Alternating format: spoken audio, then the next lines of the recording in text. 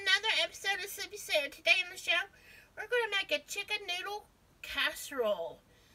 So in here, let me turn off the, oh, that's too dark. We have got a little bit of chicken broth. When I poached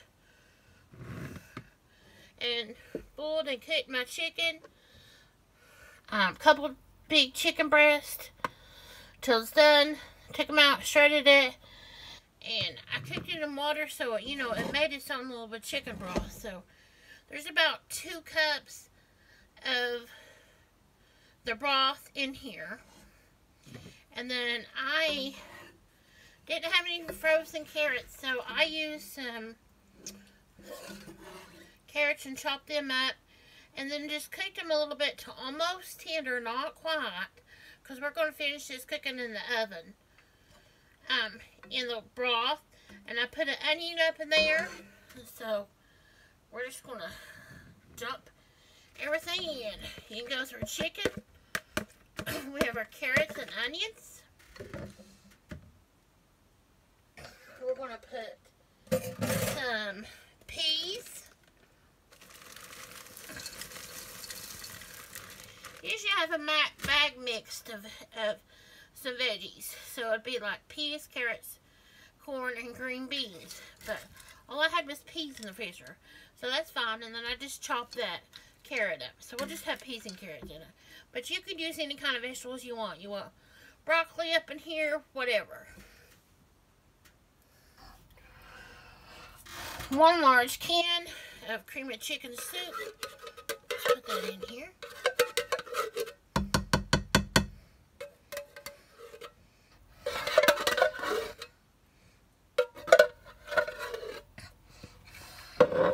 And then we're just going to stir this for a minute. And then we're going to put our noodles in. Now, I've already boiled my noodles to almost tender. They're a little bit al dente. Because, we're going to finish this in the oven. So, I ain't going to put no salt. Because I put a little bit of salt in my chicken cooking. And the cream of soup is salty. So, onion powder, garlic powder.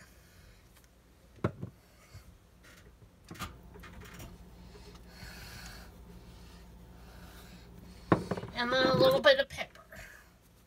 But you use any kind of seasonings you want.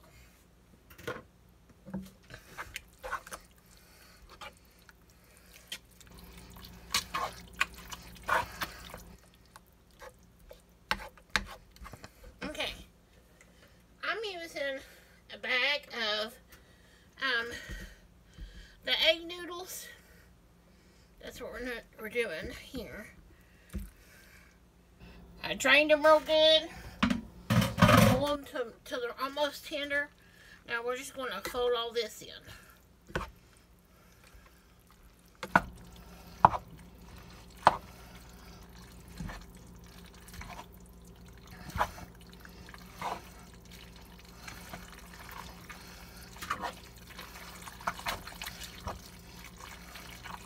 If you want to put celery up in here, you can, whatever you want.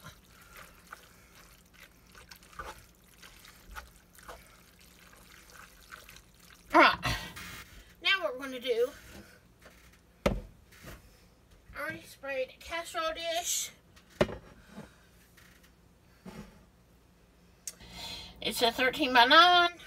We're going to put all this in here.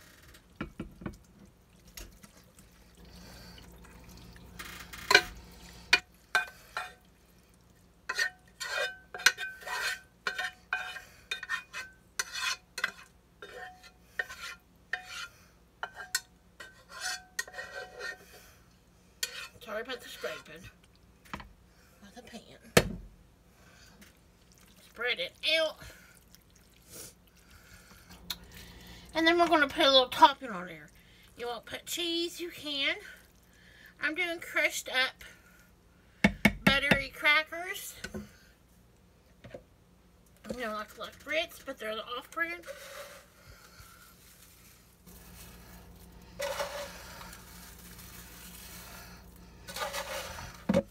This is about a sleeve and a half. You can put as much as you want though.